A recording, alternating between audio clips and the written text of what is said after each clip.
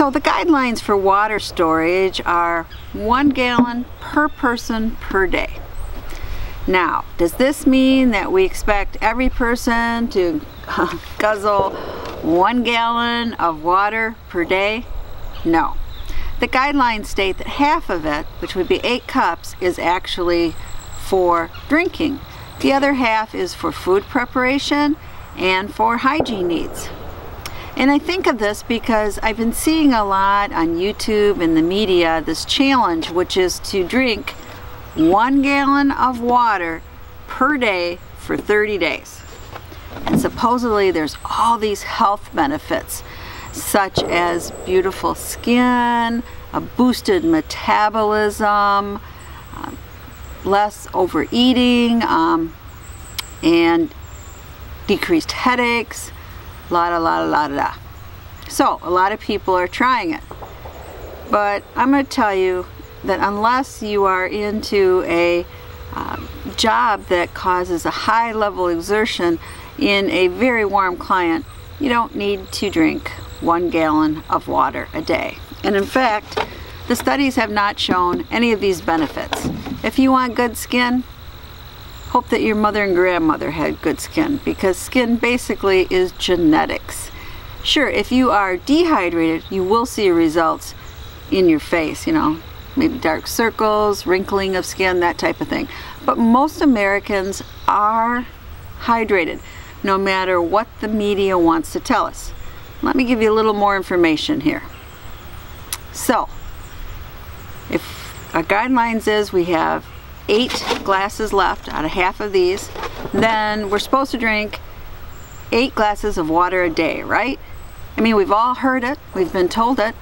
I often was very skeptical because I thought, so that 100-pound woman over there and that 300-pound man over there, they're both supposed to drink 8 glasses of water a day. Never quite made sense to me. Well, there has been numerous studies that show that is not true. What happened was, and let me read this to you. In 1945, the U.S. Food and Nutrition Board recommended that people drink 2.5 liters, which is 84.5 ounces a day. Evidently, most who read this then ignored this following sentence. Quote, most of this quantity is contained in prepared foods. And whatever prepared means in 1945, I'm not sure, but all food contains water, especially vegetables and fruit. So, if we want to remain healthy, we have to put back into our body the water that comes out through perspiration and through urination. But our body doesn't say, oh, that is 100% pure water. Yes, that's what I need, 8 glasses of a day. It just takes care of fluid intake.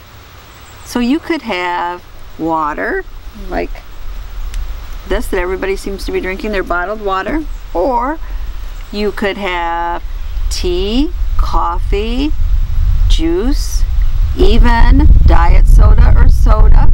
Your body doesn't equate fluids with how healthy they are. And please remember, new studies have shown that neither coffee or tea is a diuretic. So, all of these count towards your fluid intake.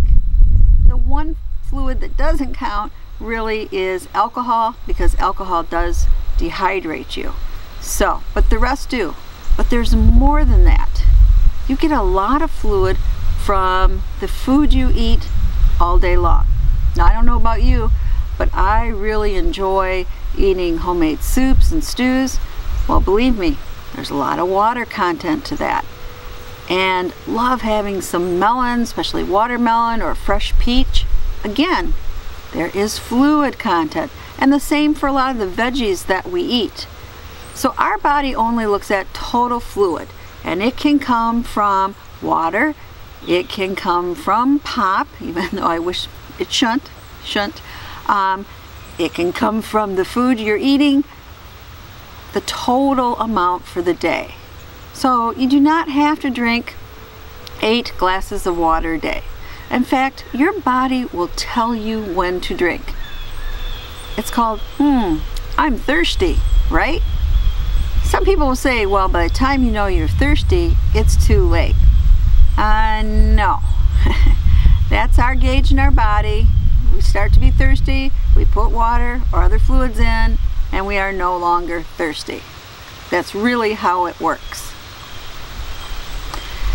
So why do we see all this about how we have to have at least 8 glasses of water a day, or maybe even a gallon? Where's this coming from?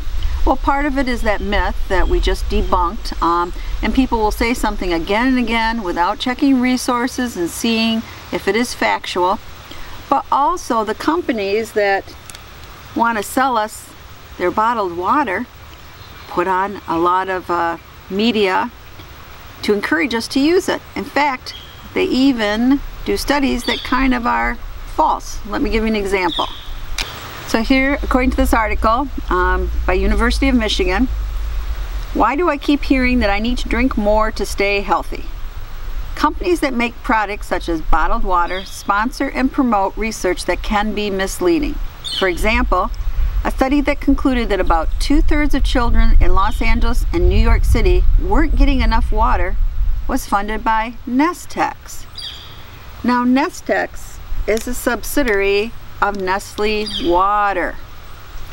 But the definition of dehydration they use is a value that has been found to be normal in healthy children for many years all over the world.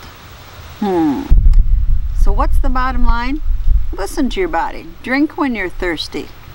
And I would recommend not drinking pop, but that's up to you. And the amount of water you need depends on many factors. That can be your medical condition, your exertion level, the climate you live in, and other factors.